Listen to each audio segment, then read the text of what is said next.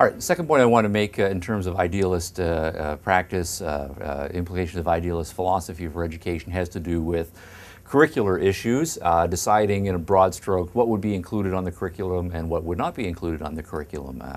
This is certainly one of the big rubber meets the road issues for the connection between philosophical theory and educational practice. So what I want to do is just broadly divide the curriculum into two categories here: things that we would include and things that we would not include. And we'll consider some standard curricular elements and see how an idealist would think through whether to include those things on the curriculum or not. Now, there's some obvious candidates. If we are, for example, religious idealists, then as religious idealists, we almost always have an approved scripture that is part of our tradition, and so a major part of the curriculum is going to be our scripture. Okay. If we are not religious idealists, if we're more secular in our idealistic approach, as say Plato was and perhaps Kant was, then we're not going to teach simply out of scripture.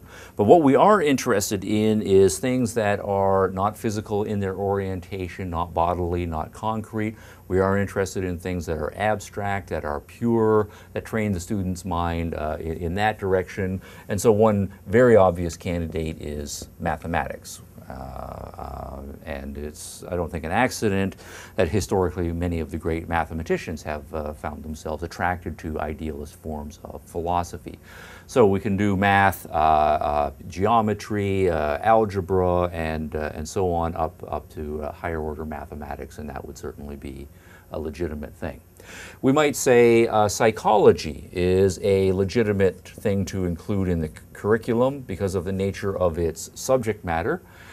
Psychology studies the psyche, and of course, as idealists, we would be more likely to study the psyche in dualistic terms. But if our subject matter is the mind, the spirit, the soul, the apparatus, right, of consciousness, our consciousness, and so forth, coming to understand that certainly can be, from an idealist perspective, a worthy subject matter. Okay, how about literature?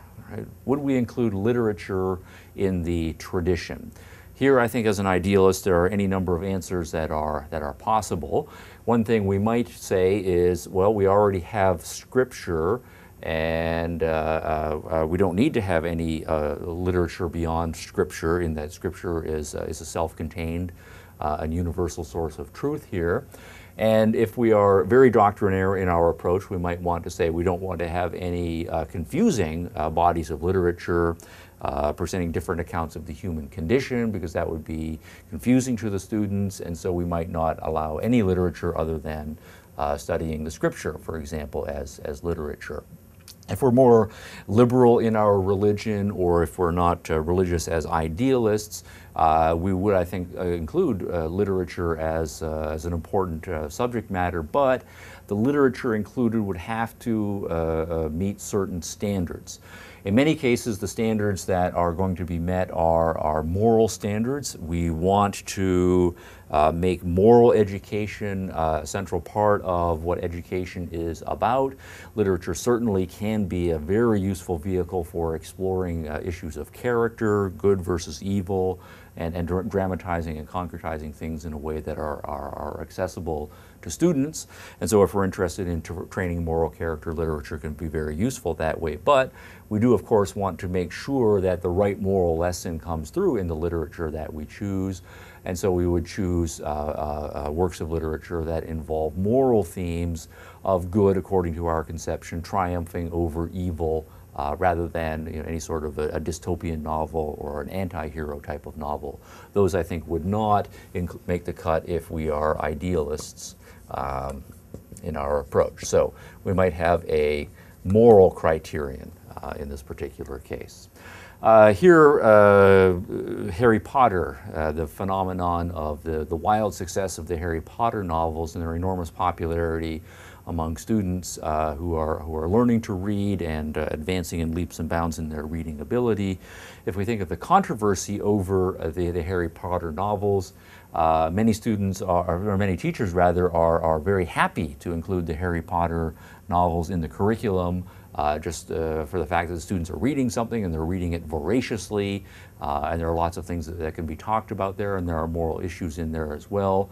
But if we think about the opposition to the inclusion of the Harry Potter novels, those almost always come from an idealist perspective, particularly a competitor idealist perspective.